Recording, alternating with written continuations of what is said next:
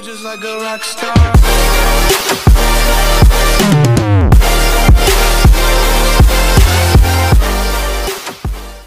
Hey guys, in this video I'm going to be showing you how to flash Betaflight 3.3 with the fast Kalman filters and the CPU overclocking. In this version of Betaflight that I'm showing right now, that's on my quad currently, is Betaflight 3.2.3 on an Omnibus F4 flight controller. So that's what I'm running. If you type version in the CLI, it'll pop up your version so you can double check what flight controller target you're running, so you don't accidentally flash the wrong one. So if you go into Chrome, you need to type in Kalman filter Betaflight 3.3 and press enter, and that'll load up a whole bunch of videos of flight footage, but no one's really shown like how to actually put it on the quad, so that's what I'm doing. There's a RC groups forum that you'll find. It's Betaflight testing the fast Kalman filter.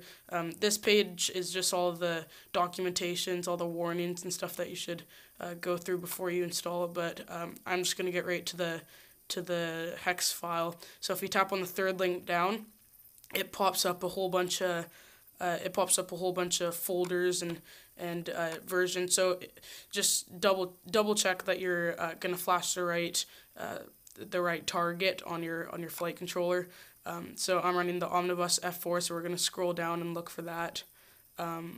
Yep, scroll down. And then here's the Omnibus F4. You want to make sure you tap the version that says .hex, because the .bin file is not what you need. That won't write onto your flight controller. You need the .hex file, and that works with Betaflight. So if you go ahead and click on that, it's right, it says Betaflight 3.3 Omnibus F4.hex. That's what you want. Then it says hex files can't be previewed. That's okay. Press download, direct download, and that should pop up in your downloads folder or wherever you saved the file to. So you should get to that, drag it onto your desktop or wherever it's easy to find, and head to Betaflight. So for this build, you don't need a separate configurator. I'm still running the Chrome app actually. It doesn't stop working. It's just not.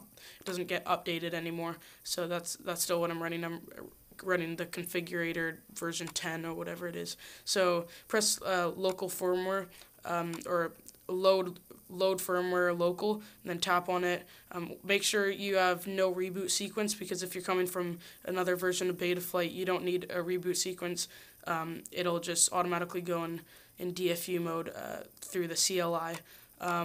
So don't tap that, but do full chip erase, because that's good for a beta build like this, and press flash firmware. So see, here you'll see that it's erasing the board first. That's because we chose full chip erase. That's what you need. Right after this, it should say flashing.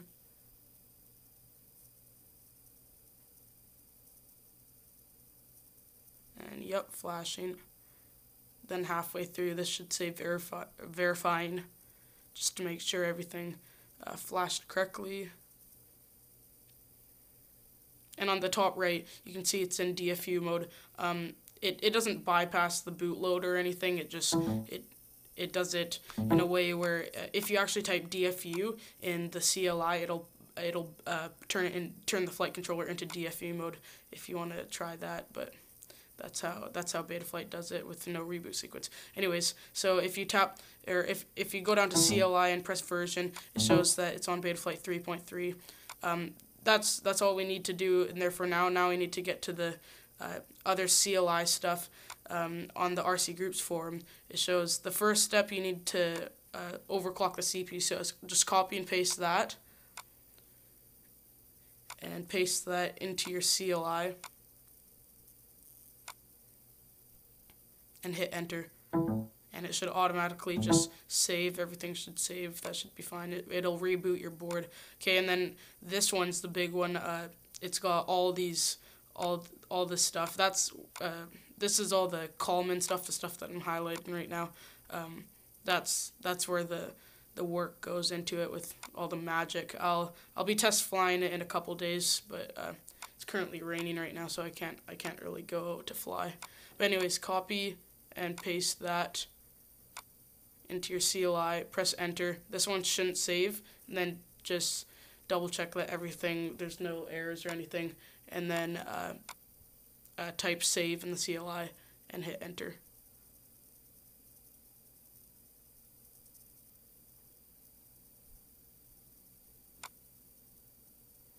Save, enter.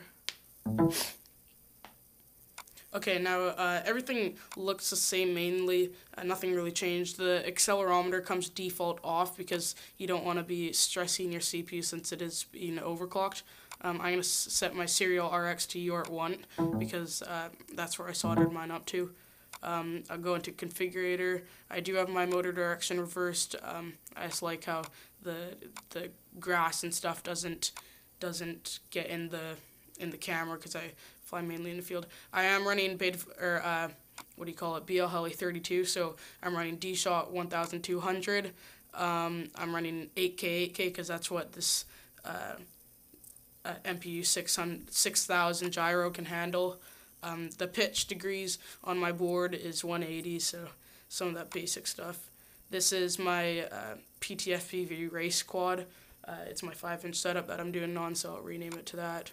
And I do run 60 to 65 degrees of up tilt, but the max it lets you do is 50. So that's okay. I don't use that feature anyway. So change that to S-Bus if you're running FreeSky. See how air mode and anti-gravity and dynamic filter come all default with that CLI stuff that we did. So that's all good. Leave it how it is and press save and reboot. So next step, I'm just double checking here that everything got saved correctly. Power and battery, nothing looks different. Fail safe, you don't really want to mess around with anything here. It does come default perfectly fine, so that's all good. PID tuning. So this tune it's got here by default is pretty standard, just default tune, low derivative to make sure your motors don't catch on fire, even more so because it's got default PT1 with the filters off and everything. But anyways, I'm putting in my rates. These are my freestyle rates. I run pretty low freestyle rates. My racing rates go way down to like 200 degrees per second. I find it's just, you can hit gates way easier. But anyways, press save, and it should say EEPROM saved, and we'll move on to the filter tab. It is default PT1 and enable gyro notch filters, and all the notch filters are disabled. So if you are going to go fly this, hover it for like 30 seconds just to make sure the motors don't get too hot. Yeah, I'm just switching the channel mapping for my radio, which is the QX7. I like to have the min throttle at 1005 because I don't have any stick warnings on my Tyrannus, and I use double stick arm, so that's what I like. RSSI channel on my XM receiver is on aux 12. I'm just looking through these little panels, checking if anything's new. Nothing looks too new, but deep inside the software and in the CLI you can find some new stuff.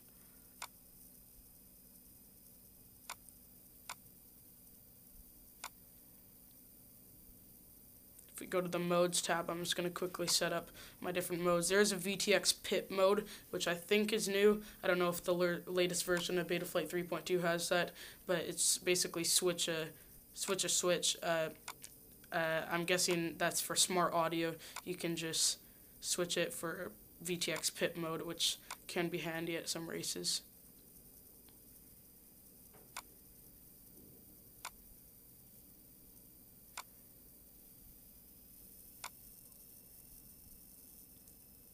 I think in the latest version of Betaflight 3.2 there is that auto feature to use flick your switch a couple times and it detects which switch is done. But make sure your props are off when you do that, because you might accidentally hit arm or something.